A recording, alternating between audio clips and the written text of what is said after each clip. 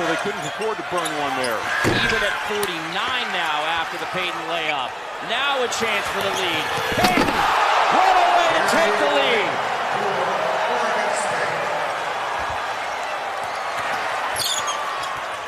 Now Will Wade letting his team play through this right now.